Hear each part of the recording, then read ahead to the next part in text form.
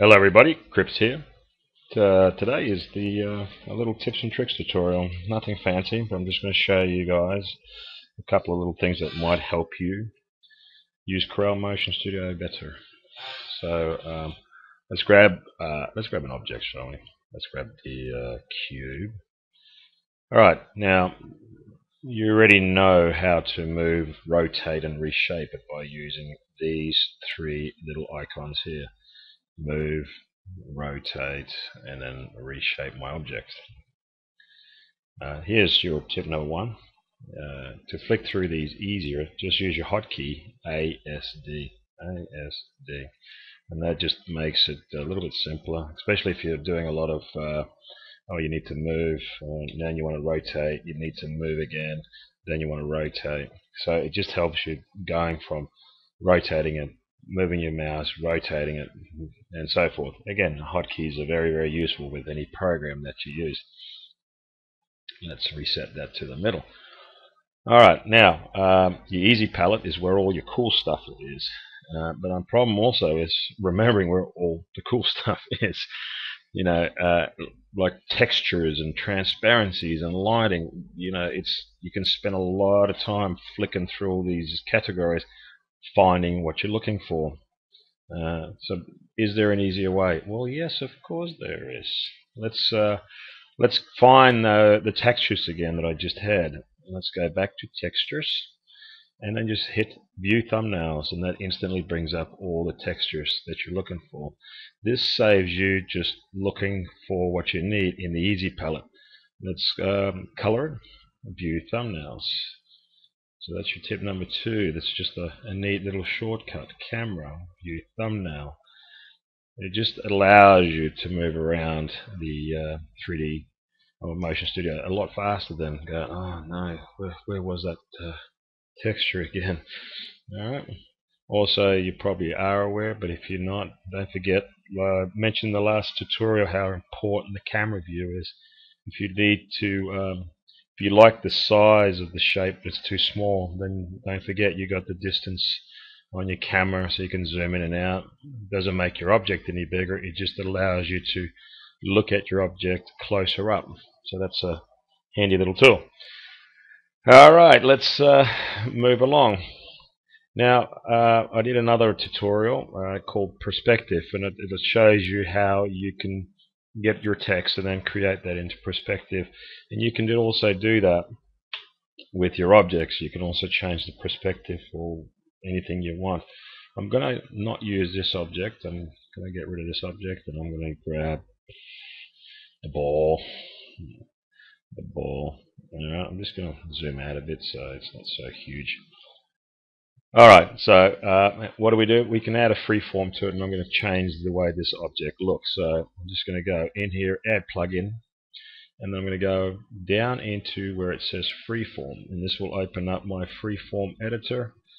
So bam, there it is, freeform editor. My right mouse button rotates the object, and my left mouse button allows me to pull these nodes to any shape or configuration that I wish to have. Alright, I'm just going to reset that. Now also you can add in as many nodes as you wish. So let's say you want to add in a whole bunch of nodes for whatever reason that you wish to do this, and then you can just go ahead and really change the shape of your object. So whatever your distorted mind can come up with. Okay, let's reset that. Okay, now I'm just going to go back because here's your tip number two. So when you first launch your freeform editor and you have your objects and you go, well, I need to add a node here, I need to add a node here, so let's do that. Need a node, add a node, and then you start working and it's looking the way you wish. And then you go, hell, no, I need to put a node here. So you go right ahead and you add another node. But look what happens. It all goes back into default. It resets itself. So tip number 3 or 2, whatever number tip we're on to now, make sure you add in all the nodes before you start changing the shape. Otherwise, you're going to have to do this all over again. And that's not good, right? Or wireframe is very, very important as well, because you're going to start pulling your object so far apart that the object itself will start hiding nodes, and then you cannot see the nodes. Because right now there's a couple of nodes inside the object in which I cannot see, so I don't know what to do. So wireframe, and then I can see the nodes. There it is. He's right there, and then I can move it around again. So, all right. So that was your tip number, whatever that was. I'm losing it. That's what I'm doing. I'm losing it. All right. Let's just carry on, shall we?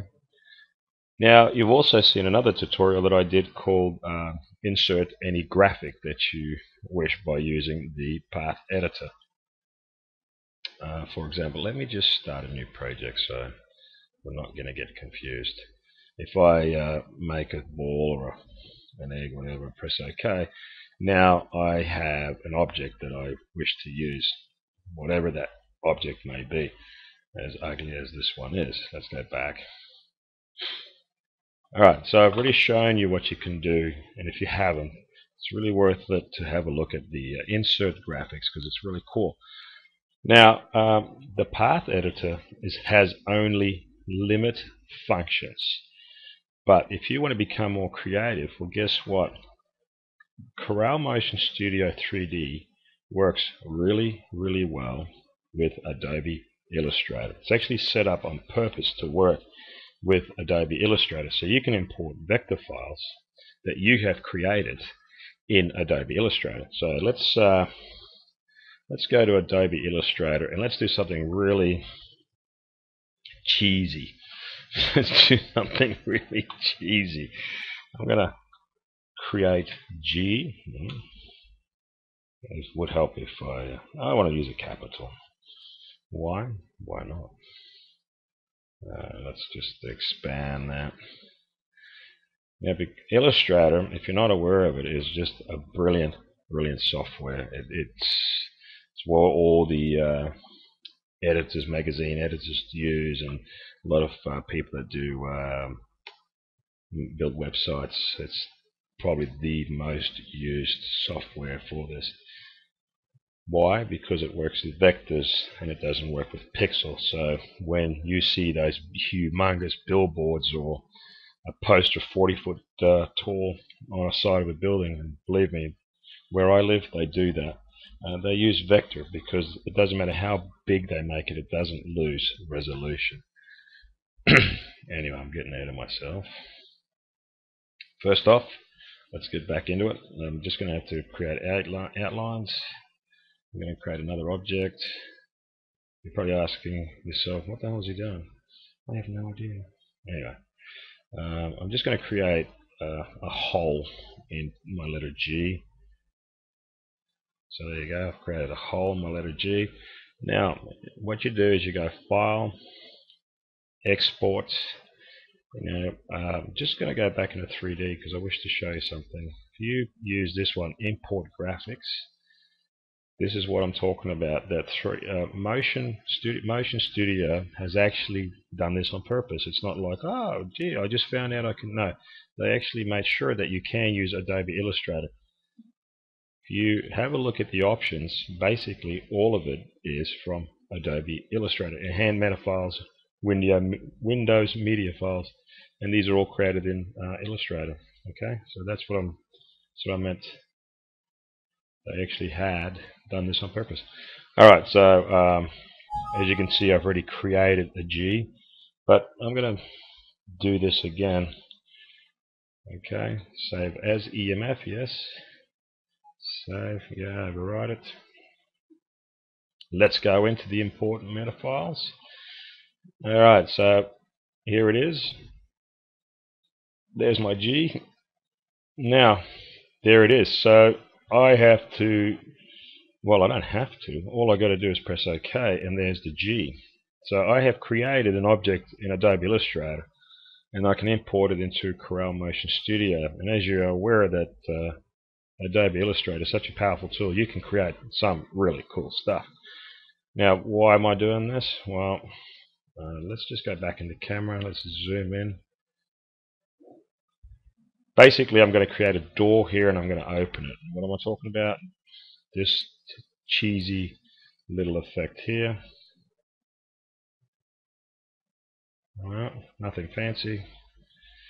How's all this done? Well, for starters, I created the G. That's why I had to cut the hole out. And all I got to do now is create my door. So I'm going to create a door. There you go. Always try and get your object as close to this as you can in center. The reason is because that represents the access point. Yes, okay. There you go. I'm going to go into my bevel. Because my door is not so thick. Just have a quick look.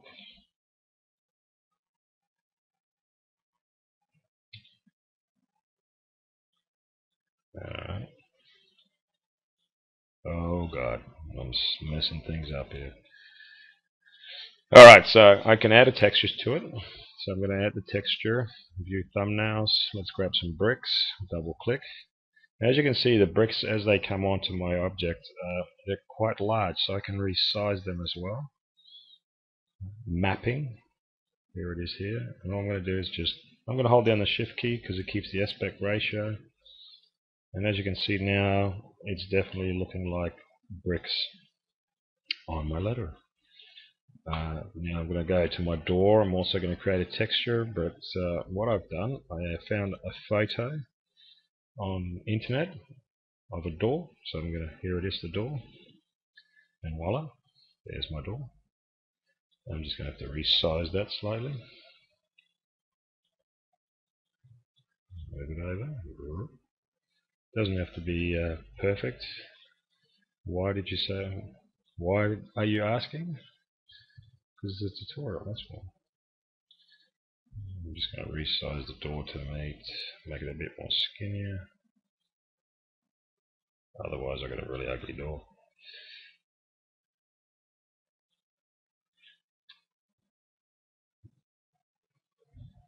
Just a little bit more, folks, and I'm done. Alright, so there's my door. So you can quickly see what I'm going to do. I'm going to slot this door into here. Now, before I do that, obviously I want that swinging effect. So I can do two things. I can go open my attribute plugins again, and I'll look for something called token rotate. And that gives me the attribute panels and allows me to do whatever it is. So I change all the settings for this. But if I go to view thumbnails, I'm sure there is something already here. Okay, look, here is the same effect as a door swinging. So instead of me trying to create all the settings and hope to get it right, I can just double click. Now watch. There's my door opening and closing. And now it's just a matter of getting this shape smaller to fit into this letter G. Now I'm not going to sit there and do that because, like I said, the end result will be this anyway. As you can see, the little door opens, and all of this is just a matter of resizing it, moving it around, and so forth. And you probably need to use your camera view a lot for this to make sure that everything is in alignment. So there you go, my friends. If I think of anything else, I will put another tutorial together. But in the meantime, I hope this has helped you out moving around your Corel MotionStudio 3D. And as always, thanks for watching.